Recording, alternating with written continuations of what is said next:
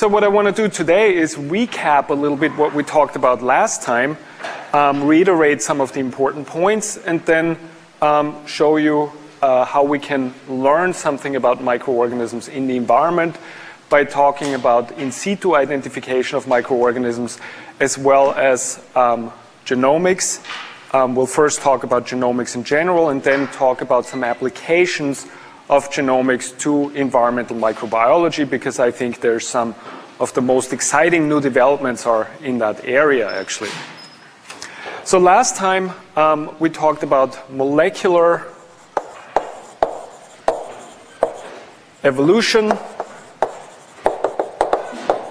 and ecology.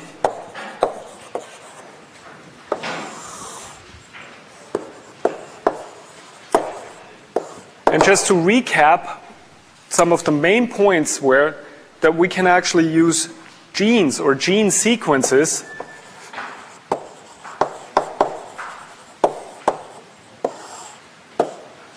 for a couple of very important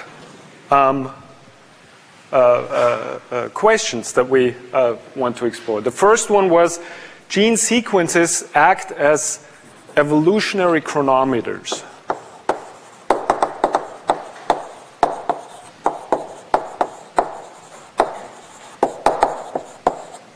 Now, what do we mean by that? Basically, what we said last time is that each gene, each sequence in the genome accumulates mutation with a certain probability. So what we mean is that all genes accumulate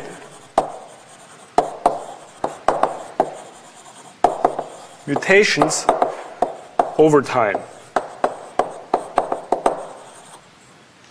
Now, these, of course, are the mutations that do not kill the organism. So not the deleterious mutations, but these are mutations that are either slightly deleterious or don't matter, or the beneficial mutations, okay? And what this entails is that each gene accumulates mutation with a certain probability over time. It basically means that two organisms that come from species that are relatively closely related to each other have their gene sequences will be much more similar to each other than genes from an organism that comes from a species that's much more distantly related. So in practical terms, what this means is your genes are much, much more similar to those of a monkey than they are to a crocodile, for example. And we can take advantage of that by applying some algorithms, some mathematical modeling, essentially, to constrain these relationships in those phylogenetic trees that we talked about last time. And I also mentioned that the ribosomal RNA genes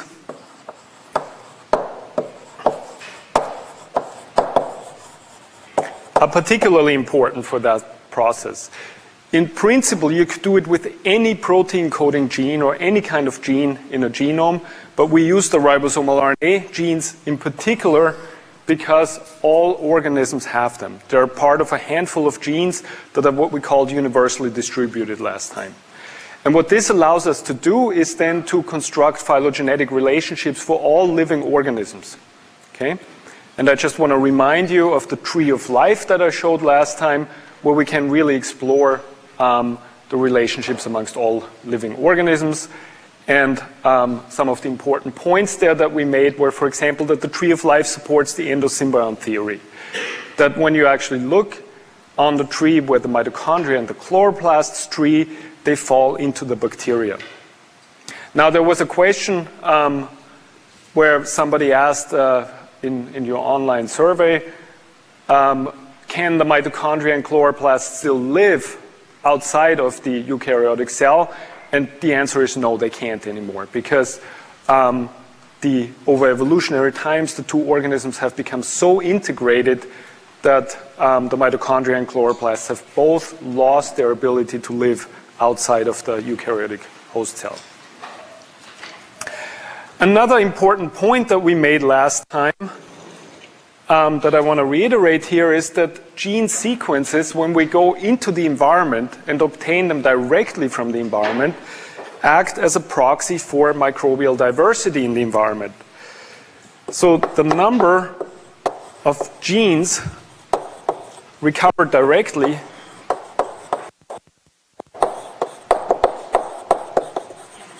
from the environment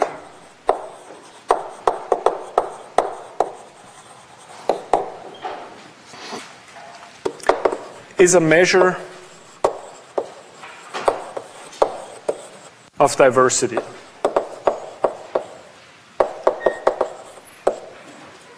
And we said that this actually plays a very, very important role in the analysis of microbial communities. And I showed you this example here where we went to, took some ocean water and basically applied this technique that I outlined last time where we can actually amplify ribosomal RNA genes from environmental samples, clone them, determine the sequence, and then construct phylogenetic trees. And what you see here is a tree where we summarize the major groups that we found in this sample, and then only for 2 of those groups do we show the entire set of sequences that we actually obtained because there were so many of them out there. And what we basically found is that over 1,500 bacterial 16S ribosomal RNA gene sequences coexist in this environment. And what we said also last time is that analyses like these have really taught us that microorganisms are the most diverse organisms in the planet. So most diversity is amongst the microorganisms. And one of the big questions now is, what are all those microorganisms doing in the environment? And so today what I want to do with you is basically explore this question, how we can actually figure out what those microorganisms are all doing in environmental samples.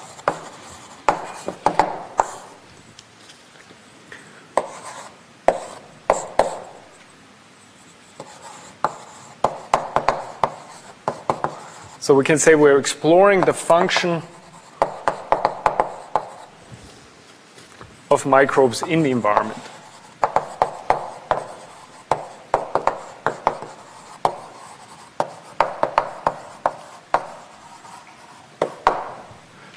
And first I want to cover how we can actually identify them in situ in the environment.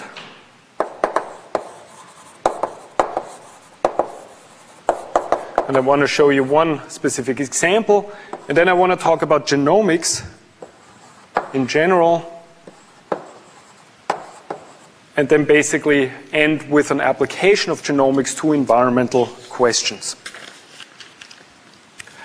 So let's first talk about the in situ identification of microorganisms.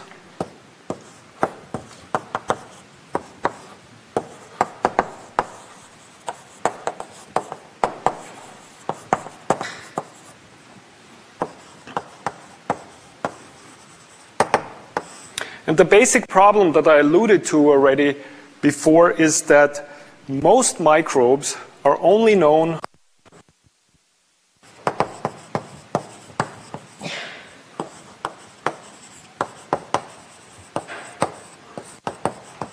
from 16S ribosomal RNA clone libraries.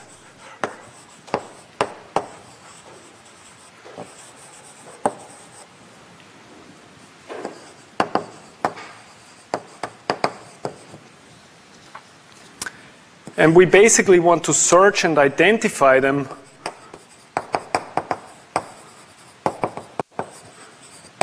in the environment.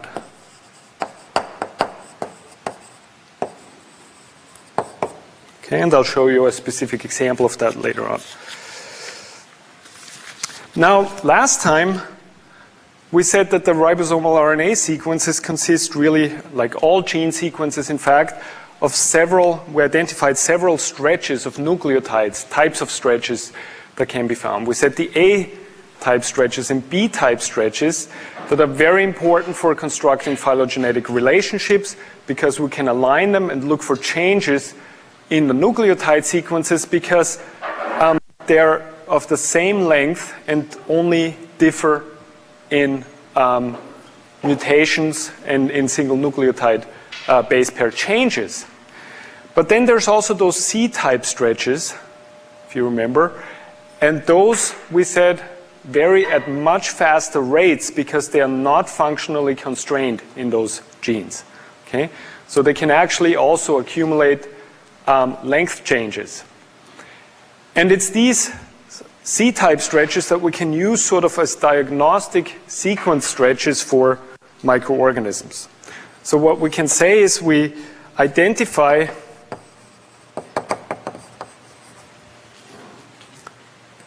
organisms by the C-type stretches,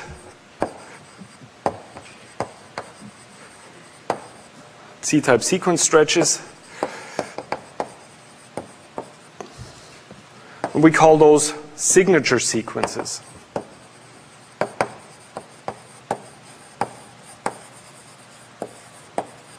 Okay? And they allow the differentiation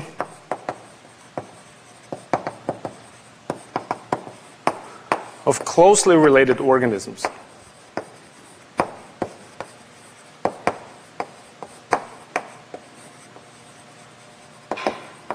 Because they vary at very fast rates between organisms. And the way we do this is we construct so-called phylogenetic probes. Oh, I should probably write this over here.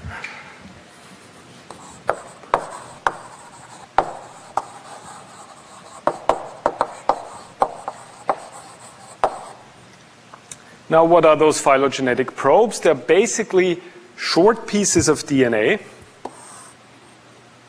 that have a fluorescent molecule attached to them.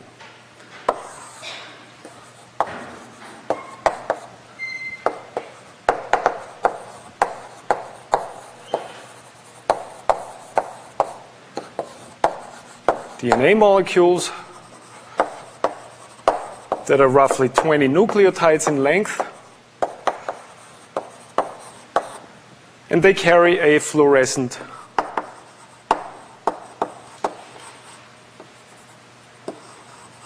molecule. Now, what these short single-stranded stretches of DNA basically are is they are complementary to those C-type sequence stretches.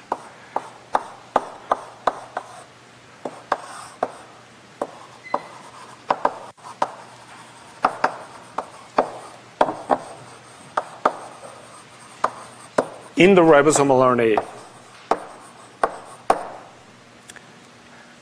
And so basically what we can do is we can collect microbial cells from the environment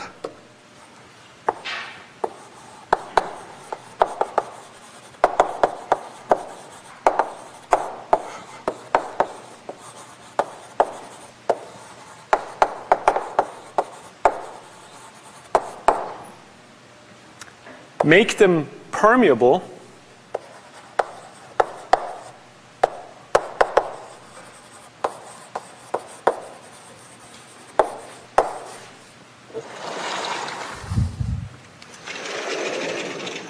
and then basically mix them with those phylogenetic probes.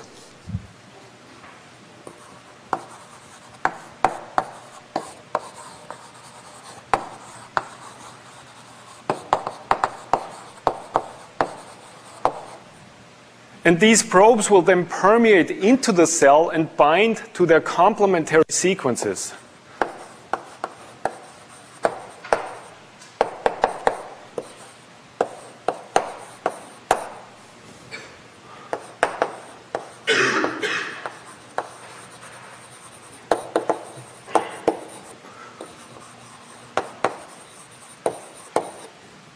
Then we wash away the unbound probe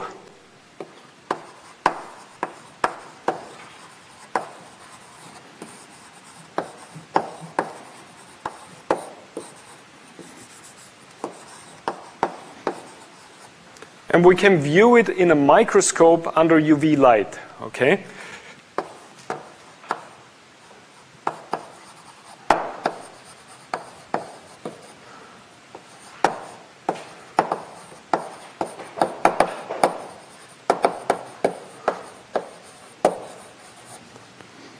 Let me show you an example of this.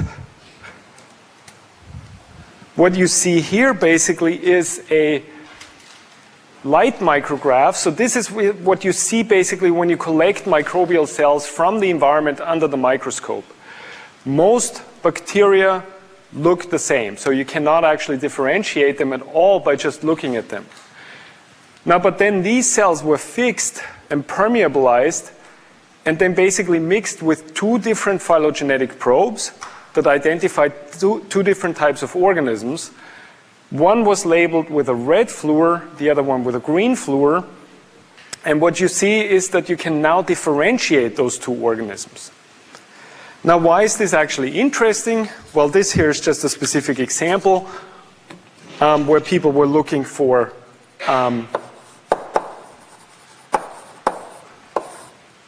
bacteria capable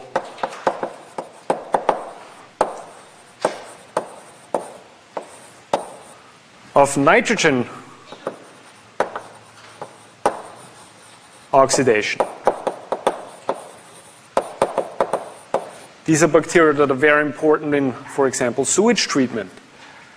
And it was known already that there's two different types out there.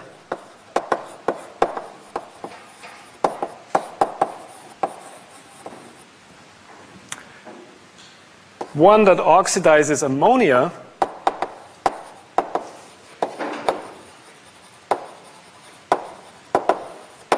to nitrite,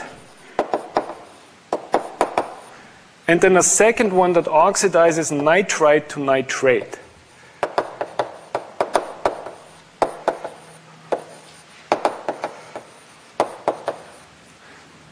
And by doing this type of analysis, what people basically learned was that those two organisms live in very, very close proximity at all times.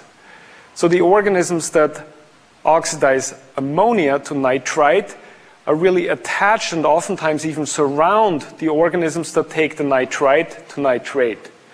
So what you have is a very close cooperation between two different types of microorganisms and a transfer of one of the substrates that's a product of the metabolism of one of the organisms to another one. So an extremely efficient process that really is very important to take into consideration when you want to understand processes like sewage treatment, but also nitrogen biogeochemistry in the environment.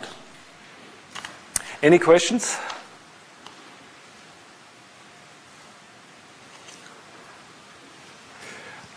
Okay, so for the remainder of the lecture, I want to talk about genomics. And then in particular also its application to questions of environmental microbiology and environmental science. So first, what I want to do is give you a little bit of a definition of genomics.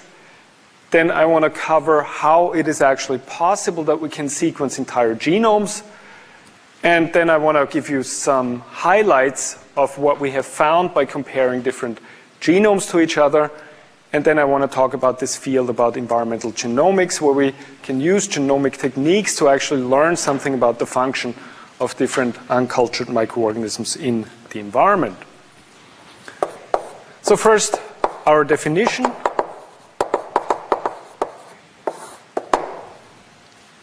It's basically to interpret or to sequence, interpret, and compare whole genomes.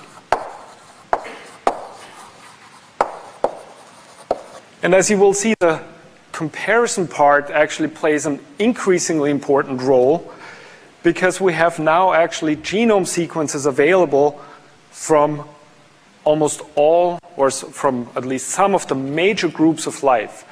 So we have a lot of, this again is a different kind of representation of a tree of life. You have bacteria, archaea, and eukarya again.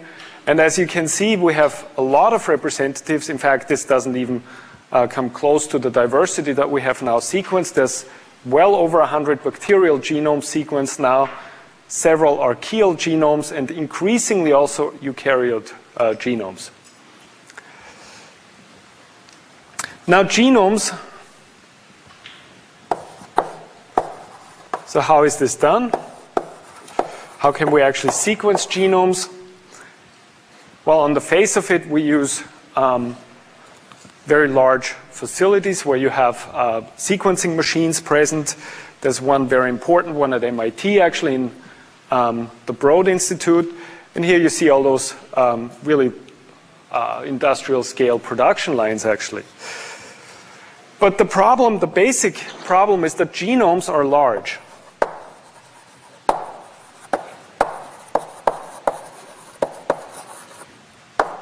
E. coli, for example, has roughly 4.4 million base pairs.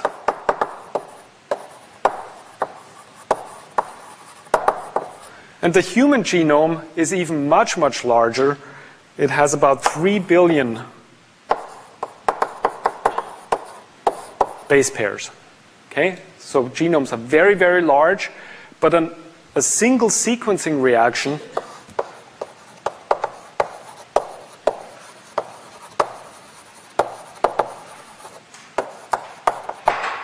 gives you only roughly 500 to 1,000 nucleotides or base pairs.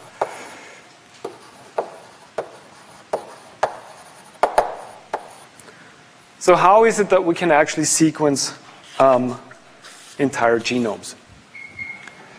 I want to walk you through this, and there's some variations on the theme, but this is still sort of a major approach that's still used in a majority of the sequencing facilities. Now you start out by extracting genomic DNA from organisms, and then you use restriction enzymes to cut the DNA into relatively large pieces of DNA. So about 160 kilobase pairs long on average, as is shown here. Now kilo means 1,000, so 160,000 base pairs long. These pieces are then cloned into specific cloning vectors that are called back vectors.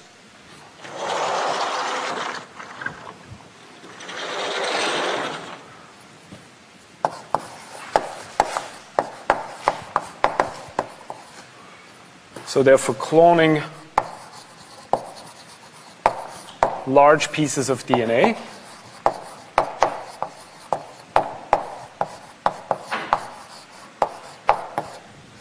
And BAC stands for bacterial artificial chromosome.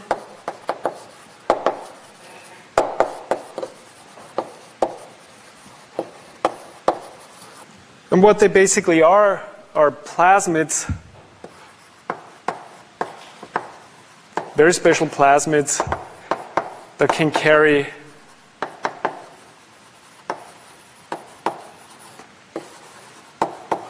large pieces of genome or large genome fragments.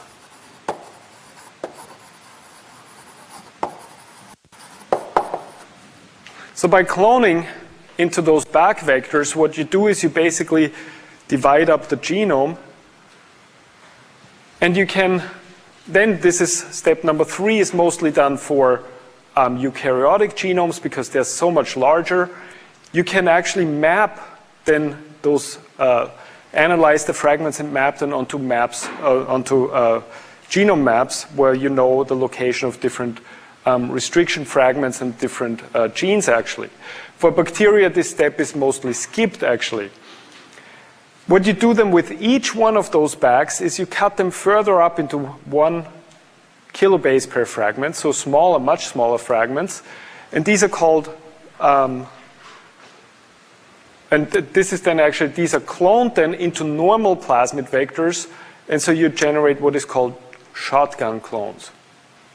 So these are then cloned into E. coli, and basically you go through the same type of steps that we discussed before already with environmental clone libraries, and you can actually determine the sequence of each one of those pieces of DNA. And what you will then get is small fragments of overlapping DNA sequence, okay? that is shown here. And you will find overlaps, basically, from which you piece together the whole genome.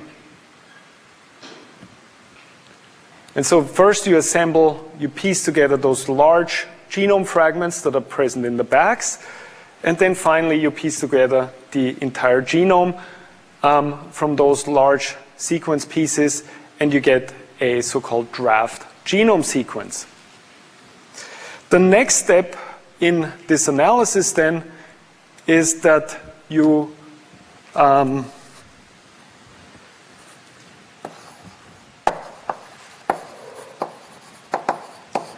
do so-called genome annotation.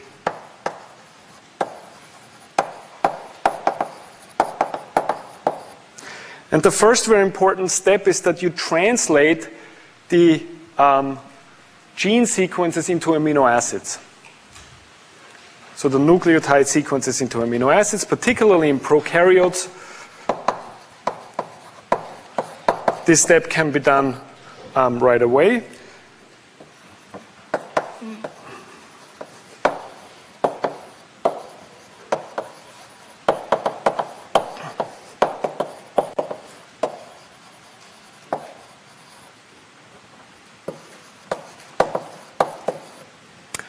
And what this allows you to do is you can look for what we call open reading frames, or ORFs. And what you look for is a start codon and a stop codon that basically branches or frames a stretch of amino acids encoded by the nucleotides. So you look for ORFs.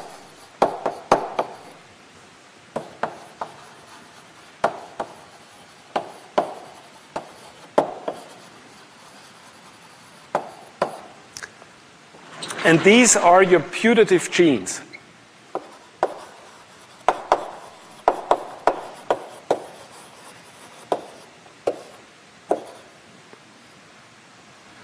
The next step that you can do then is that you go to databases,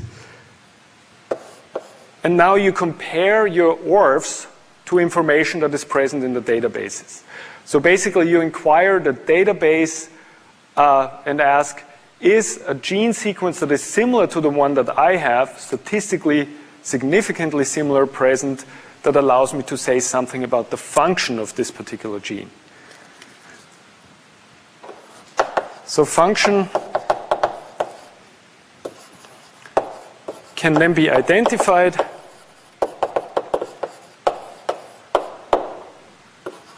by comparison with databases.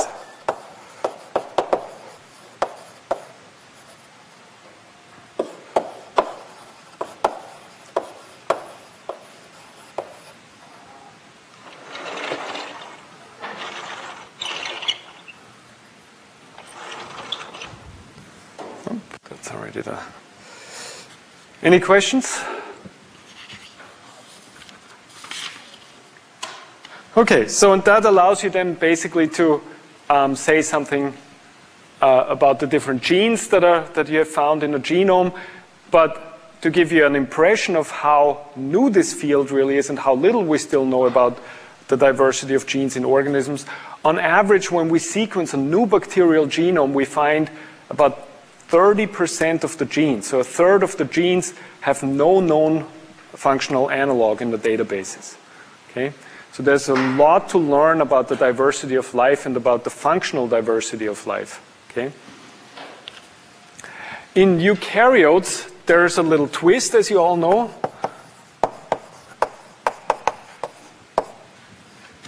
And basically that is that genes, of course, consist of introns and exons, right?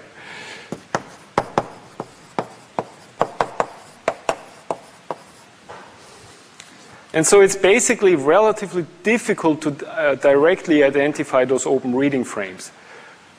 And what you have to do is that you have to actually oftentimes, so let's write this down.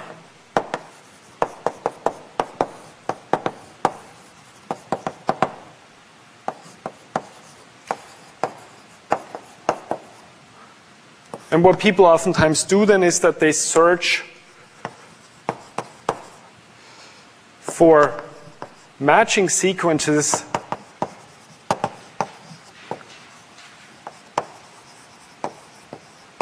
in so-called cDNA libraries.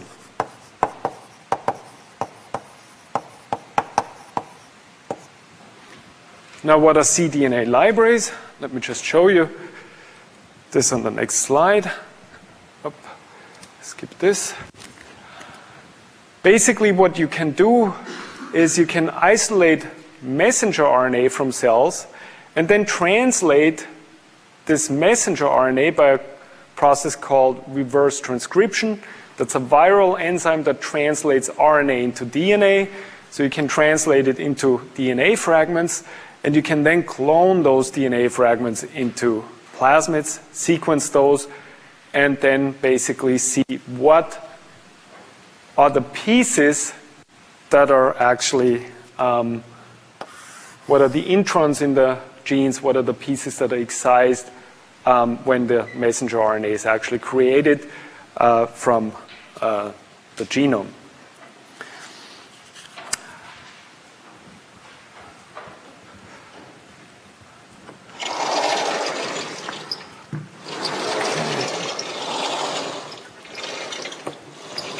So let me just cover now a few of the major insights that people have come up with. Of course, it's a very growing field, and a lot of excitement is coming out.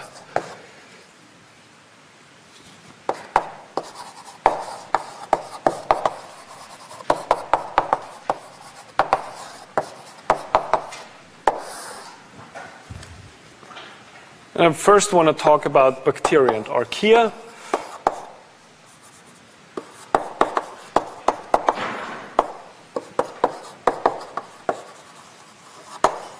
And then say a few words also about eukaryotes or eukarya.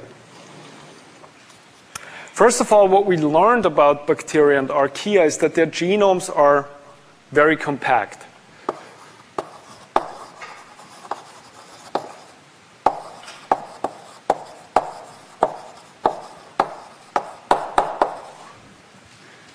Whenever they have pieces of DNA that are not frequently used, they're actually lost from the genome. Okay, so they lose genes, I should say, relatively easily. And we can see this, that the genome size, is correlated to metabolic diversity.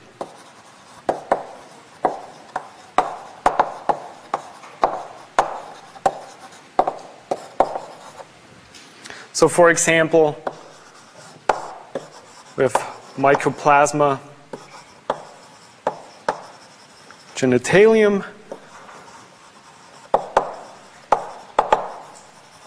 and Streptomyces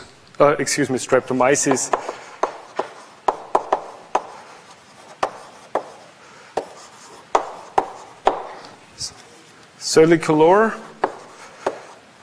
are two very different bacteria. The first one is an obligate intracellular parasite.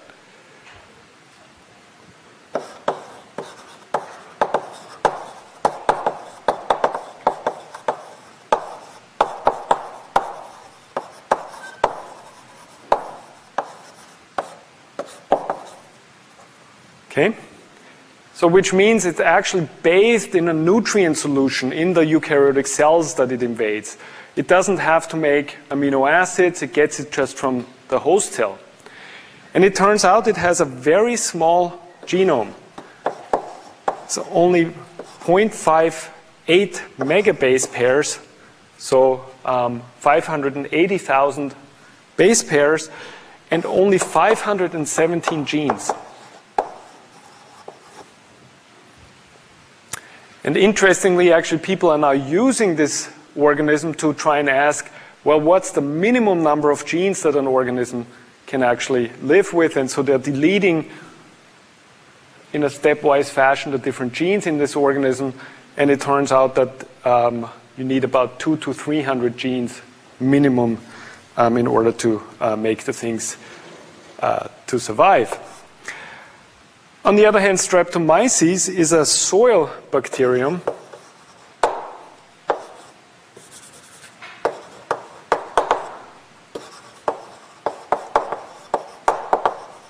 Has a very complex lifestyle, can degrade a lot of environmental substrates, and it has a very big genome, one of the biggest bacterial genomes. And so those two organisms basically span pretty much the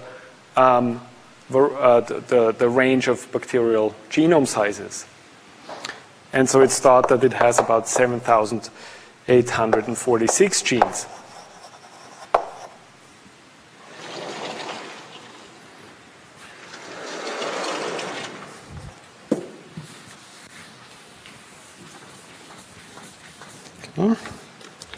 Now, we also have a very large genetic diversity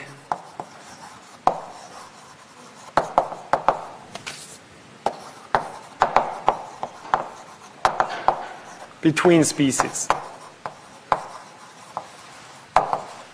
And typically what you find is that roughly 15 to 30% of genes are unique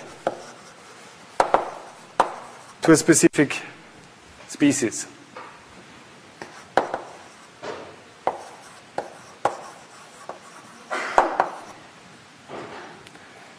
And that's really because bacteria and archaea have the capability to affect a lot of chemical reactions that eukaryotes, for example, cannot.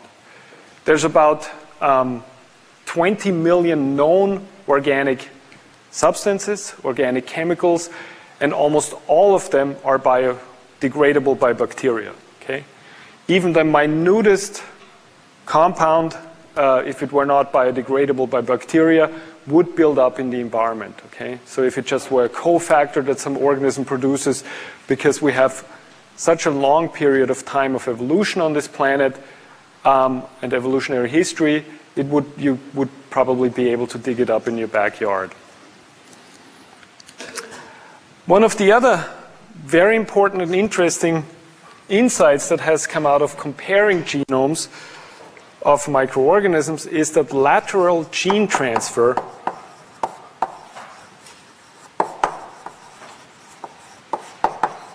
is a very important process amongst microorganisms.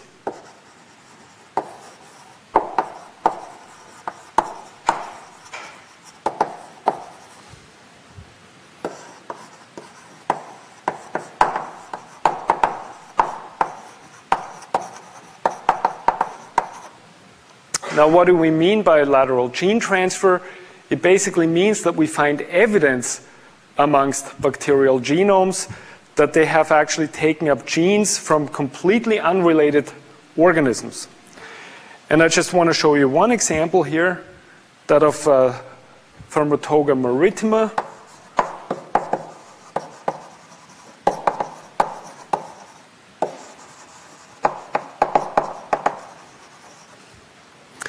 Which lives in hot springs.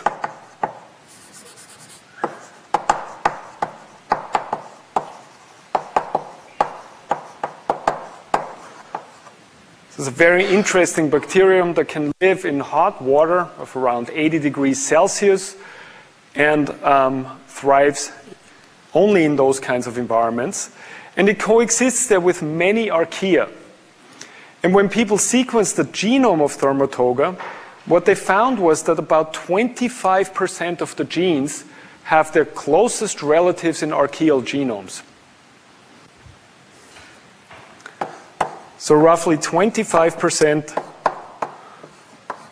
of genes in Thermatoga are of archaeal origin. Now, how can we actually figure something like that out? Well, the most important technique is, again, phylogenetic tree construction. And so when you have, for example, gene A, well, let me draw this actually on a new board.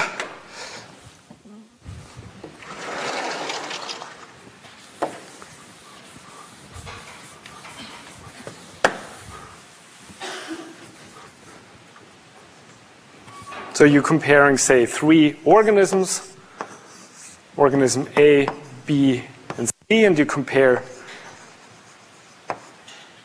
gene 1 with gene 2. And you notice that most genes adhere to this pattern, but then every now and then there's a gene that gives you this type of pattern. What you can then conclude is that this gene, C, has not co-evolved with the other genes in the genome of these organisms, but was actually transferred into it from another source. And I don't have time to go actually into the mechanisms.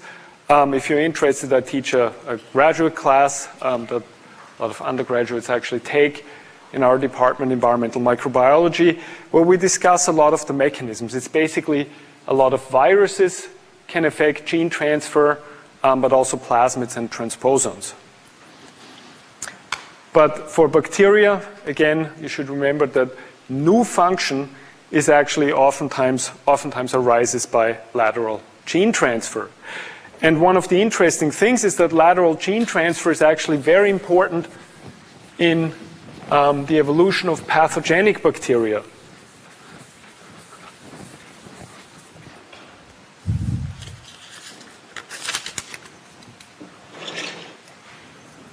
So the so-called virulence genes, which are the genes that basically affect pathogenesis. You had a question? Oh, yes.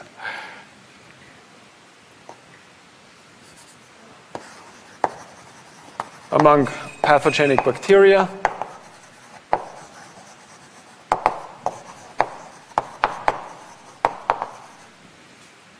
often arise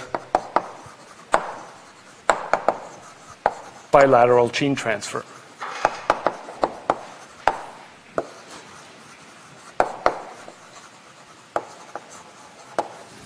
Okay. Any questions?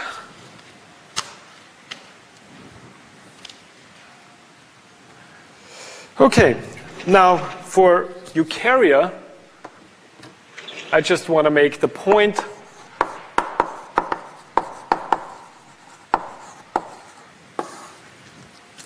that their genomes are generally orders of magnitudes larger.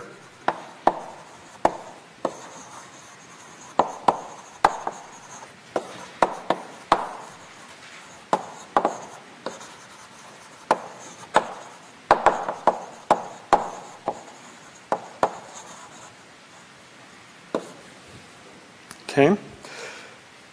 And that the exons, so the things, the stretches that really encode the protein that makes up the organism, the exons are typically only few percent of the genome.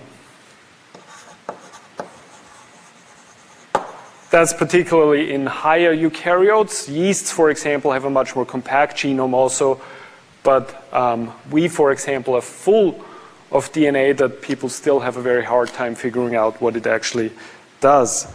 But it seems that the majority of the genome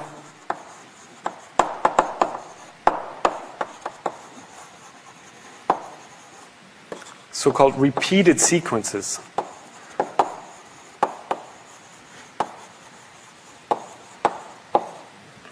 Many of which seem to be ancient retroviruses that have inserted themselves into the genome and have since then lost actually their function. Okay, so in the remaining time, I want to just give you an example of how we now can use these techniques that are outlined before to learn something about microorganisms in the environment.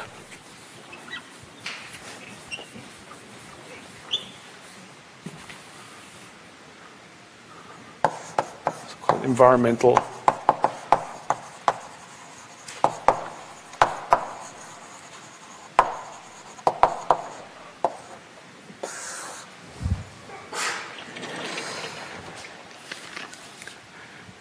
basically the way this all was started was by going into the environment and extracting nucleic acids and treating them exactly the same way as if you had a single genome. But again, remember, we have a very large mixture of microorganisms present in the environment, and where this was mostly done was in the ocean, actually. And what people did was they constructed those back clones directly from the environment and then looked amongst those back clones for specific 16S ribosomal RNA genes. Remember, this is the marker that we have for microorganisms in the environment. We know the diversity of microorganisms through those types of genes, and we have a lot of data available. And so in order to link a specific function that such an organism that we only know from the 16S ribosomal RNA genes, so to ask the question what sort of function this organism might be carrying out in the environment, it's very useful to sequence back clones that have 16S ribosomal RNA genes on them and then determine what kinds of protein coding genes are on there that might reveal some of the function of the organism in the environment. And one example that I want to show you is that of the proteorhodopsin. So basically the initial task was to sequence back clones containing ribosomal RNA genes and look for other genes that might reveal some of the function.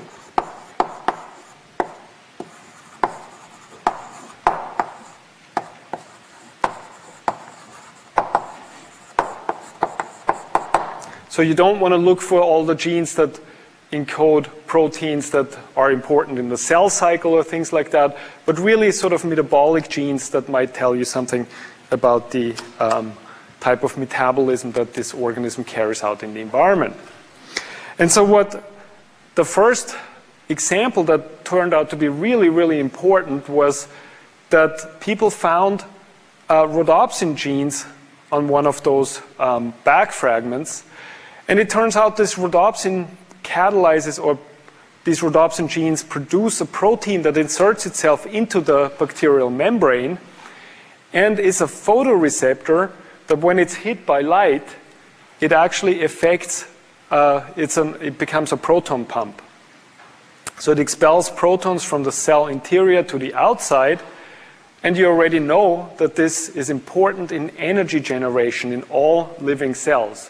So proton gradients across membranes basically give the cell sort of a battery status that can be exploited by ATPase molecules or ATPase proteins that equalize the proton gradient and affect ATP synthesis in doing so. Now, why is this so important? Well, it turned out that this type of protein is present in almost all microbial cells that were previously thought to be heterotrophs alone in the ocean, in the parts of the ocean that receive enough light. And what this means is that our estimates of the global carbon budget of the ocean were basically wrong, okay? Because most microorganisms in the ocean have this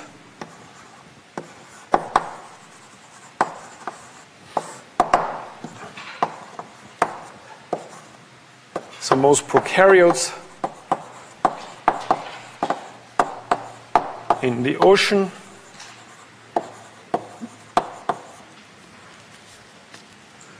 have a light-driven proton pump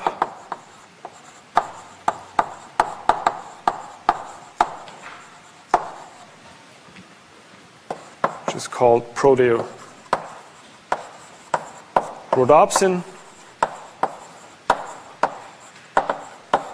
And it basically allows them to gain energy from sunlight.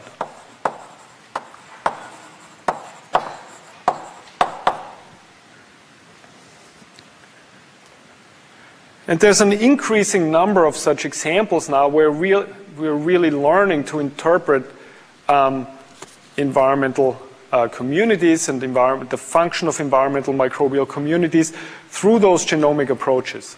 And it reveals basically an enormous diversity of organisms out there. And what we're also learning to do now is to assemble entire genomes from those samples by applying genomic techniques. And this is an example here where you see this was published last year, where people went out and basically were able to piece together from pieces of genes obtained from the environment entire genomes or fragments of entire genomes. And that's shown here, those contiguous sequences. Okay, so and if you have any questions, let me know via email, or if you're interested in pursuing this further, I also teach another class in civil and environmental engineering.